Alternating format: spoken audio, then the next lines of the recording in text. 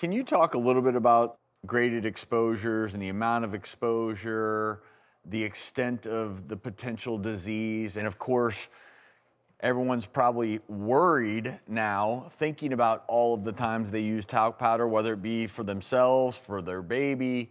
Can you address that? Doctors don't know specifically when and how the asbestos causes the disease. They know there's a latency period of generally 30 to 40 years between the time you're exposed to the time you get the disease. The encouraging news is only 4,000, 5,000 cases each year of mesothelioma are diagnosed in America.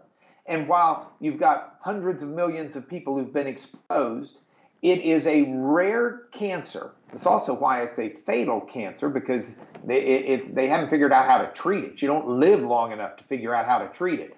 And I understand in court you tried to address Johnson & Johnson maybe putting a label warning on their products, correct? Yeah, I had one of the doctors inside of the company, and I had her on the stand, and I was cross-examining her. I said, why don't you just put a warning on there?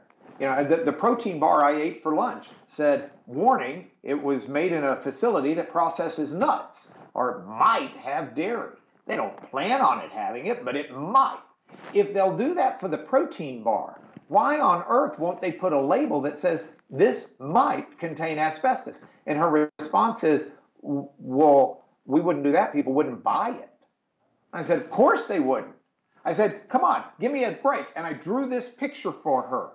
And I said, you've got to go through one of these doors. The question becomes, will you go through the door that's 100% safe or the door that has a 50% chance of causing cancer? Well, nobody's going to go through the cancer door. Why would they?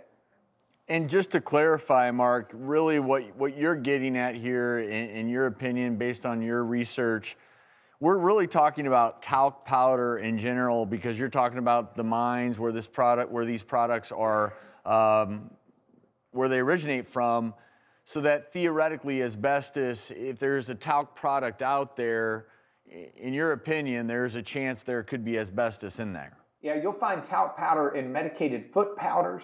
You'll find it in a number of different areas, and I think all of them are to be avoided. I've got 4 daughters. They buy makeup from sites that are talc-free. You don't want to use talc and expose yourself or your children or your loved ones to it. There's no reason to. There are lots of good alternatives.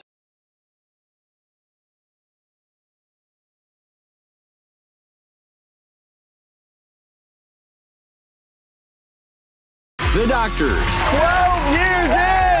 The prognosis you prayed for. For the first time in public, I want to see if she can take a few steps. This is so scary. The treatment you needed. You look fabulous. It's the daytime talk show that's been your cure for over a decade.